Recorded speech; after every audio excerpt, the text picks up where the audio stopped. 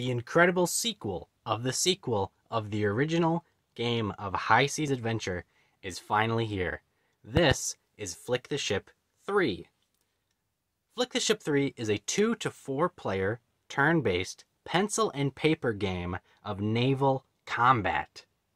The goal of the game is to defeat all the other players and collect gold.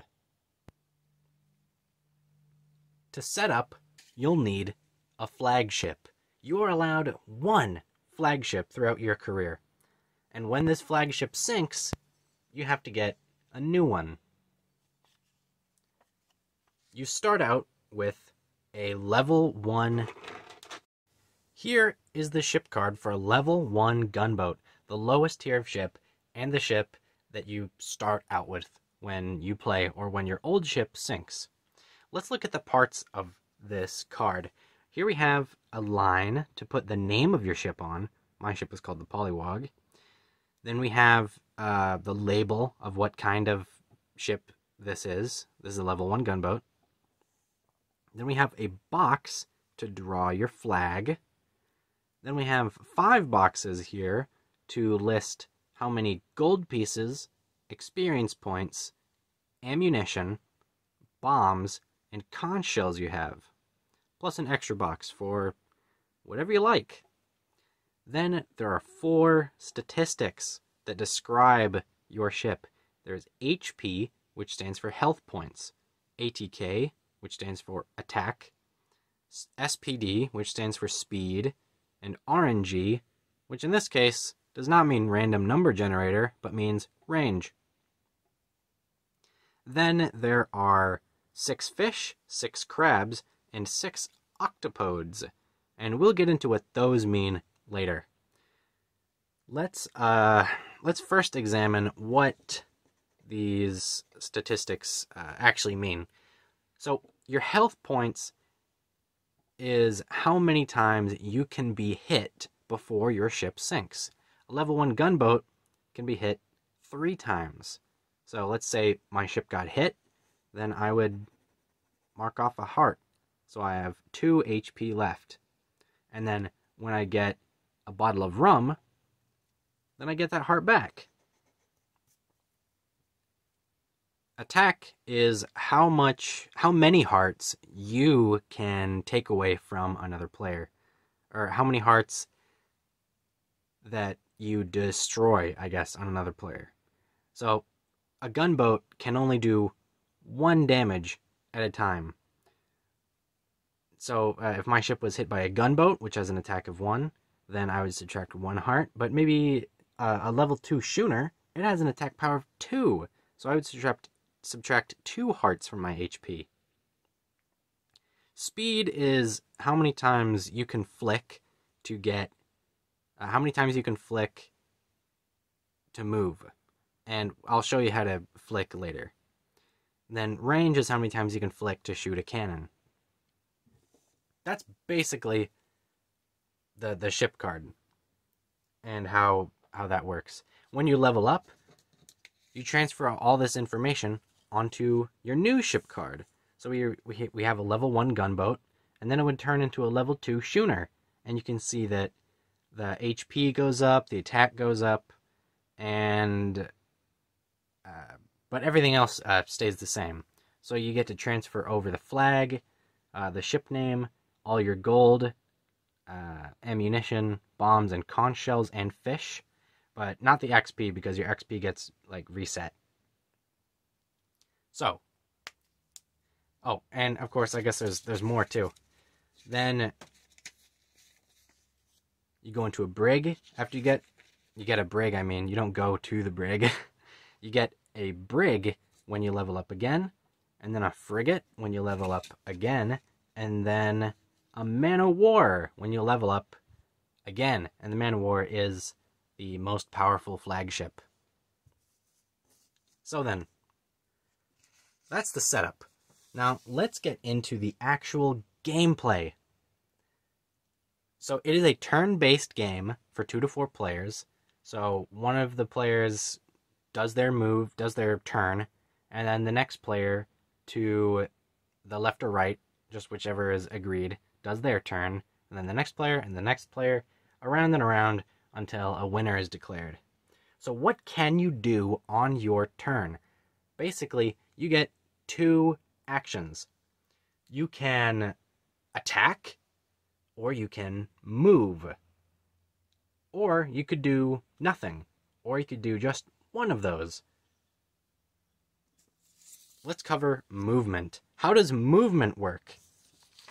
Okay, well basically, here's a map, and this is what you would play on. One of the players would draw the map. We'll get into that later.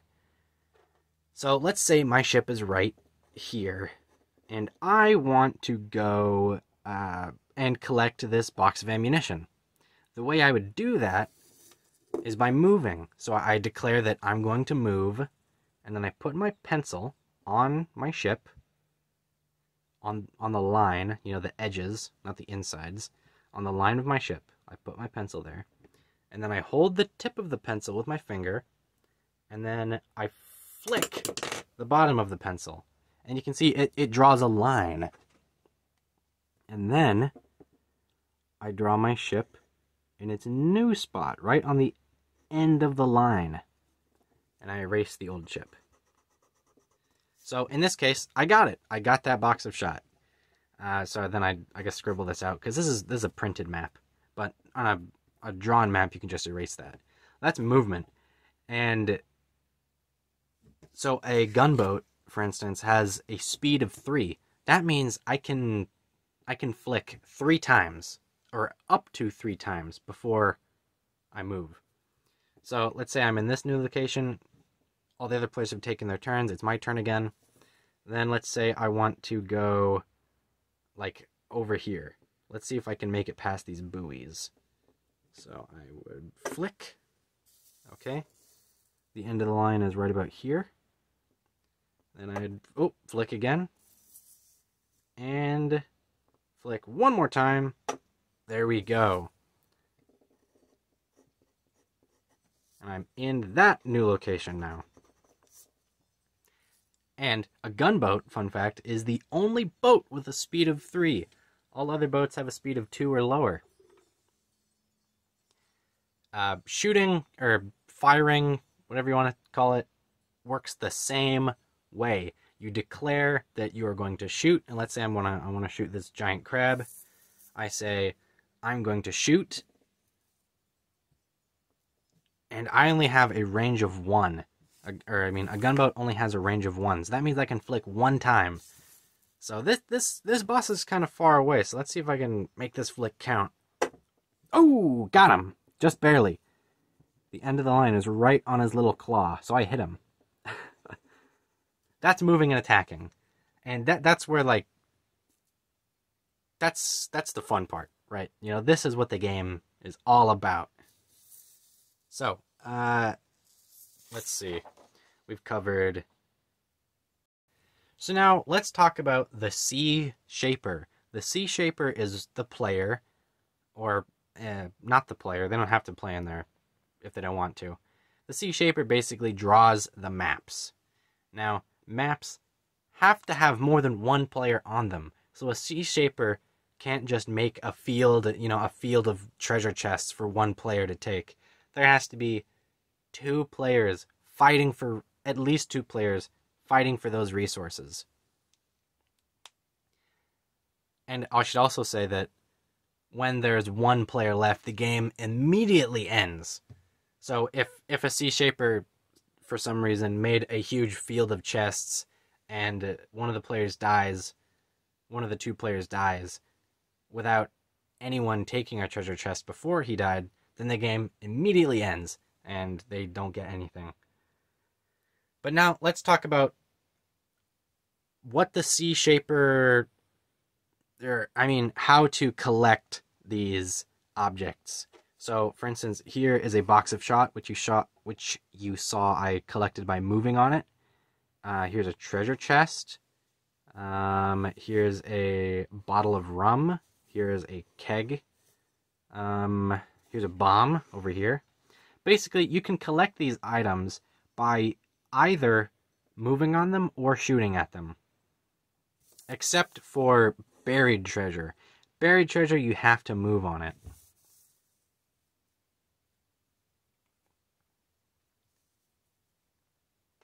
So yeah, move on an item or shoot on it. So now let's talk about the Sea Shaper finally. Jeez. Okay, so now we know how to play. We know how to move and attack and all the parts of the ship and all of that. But now we need a place to play on, which is the job of the Sea Shaper. The Sea Shaper draws the map. But what can they put on the map? Here is a little diagram I've made that shows all the things, well, almost all the things you can put on a map. This is a coastline. This is just a little island. So the inside of the coast is denoted by this solid line, and where the water starts is by the dotted lines, which are supposed to look like ripples. So water, you can, move on your turn. Land, you can move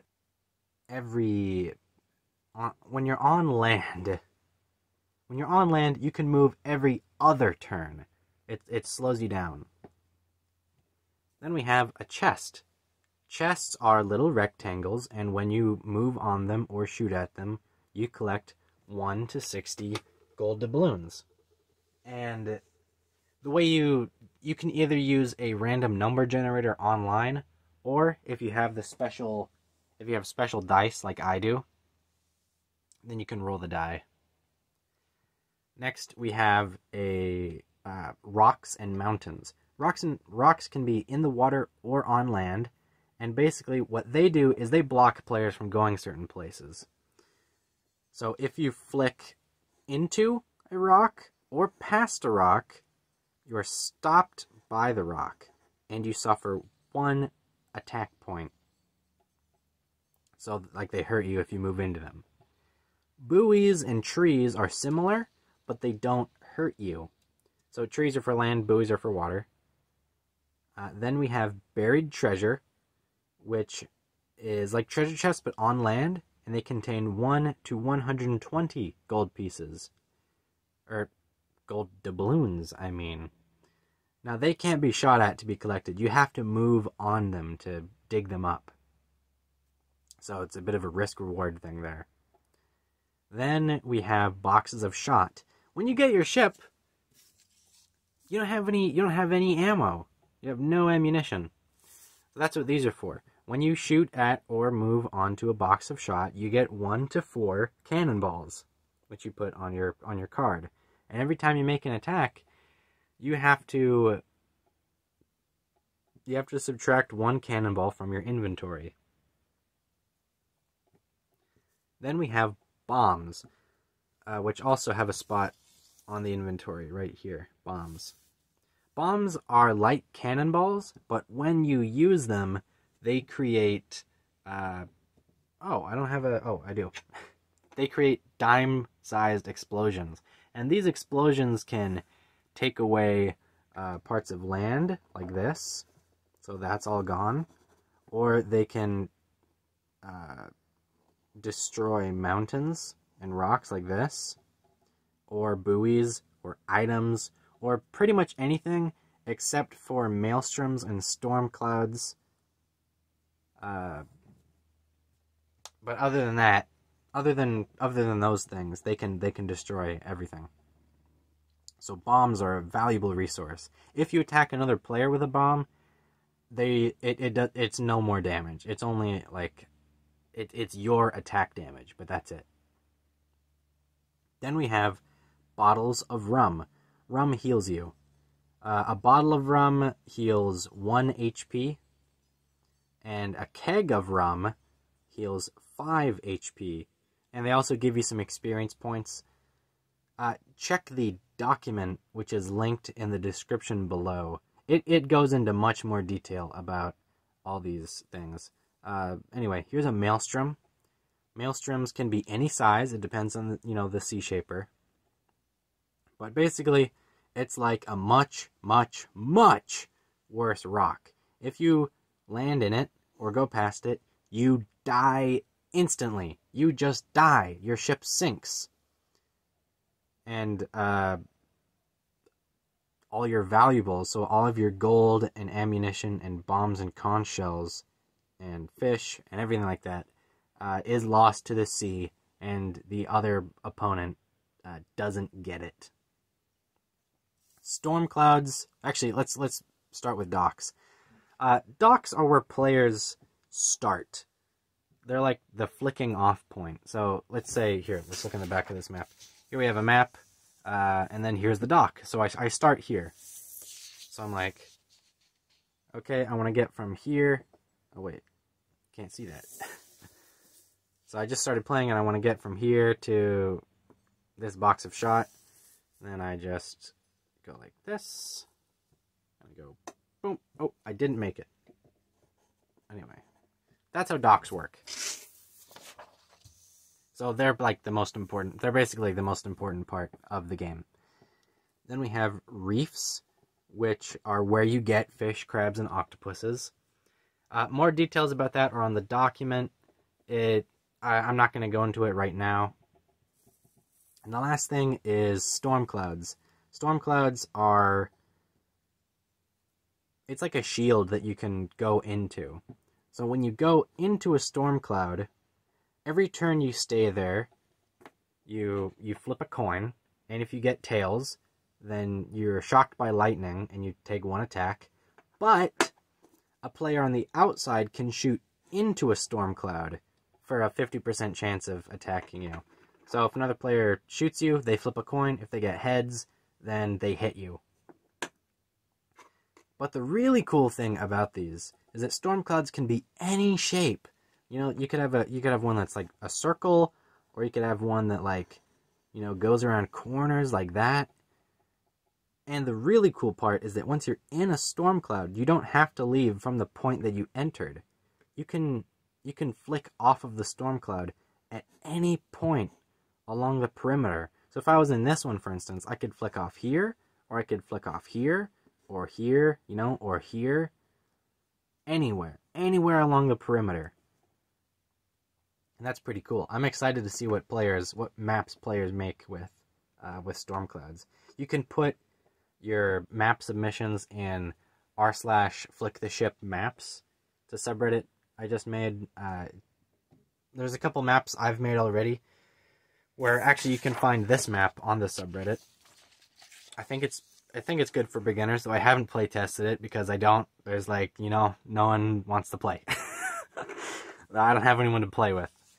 That's why I need your guys' help. The game is in alpha, of course. So that's it. This is like all you need to know about how to start playing Flick the Ship. So let's go through everything once more. You start out with a gunboat. You have 3 HP, 1 attack, 3 speeds. You can flick 3 times to move, up to 3 times. You don't have to go the full 3. And a range of 1, so you can flick once to shoot.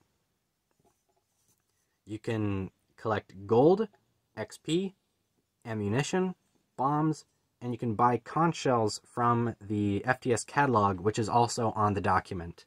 You can find the document either in the description down below or on the r/flicktheshipmaps subreddit. There's a pinned post that has the link to the doc. And then once you level up, you go to a schooner, which has better stats. Then you go to a brig, then you go to a frigate, and then you go to a man of war.